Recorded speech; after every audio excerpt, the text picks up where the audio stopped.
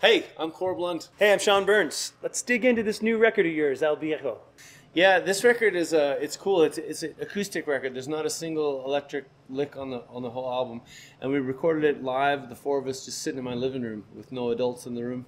It's got a lot of minor keys and some gambling songs and some cowboy stuff and some unexpected topics. And this is something that you've wanted to do for quite some time, like an acoustic record? Yeah, I've been threatening to do it for a long time, and sometimes when you tell people that, they get the idea that it's a sort of a mid-tempo,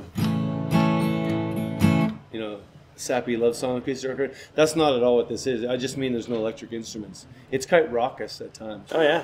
But it's got a lot of a little bit of that Eastern European minor key stuff in it, and it's got some Marty Robbins in it, and a little bit of bluegrass adjacent feel in terms of the instrumentation and stuff like that. But yeah, it's got a lot of energy despite being an acoustic record.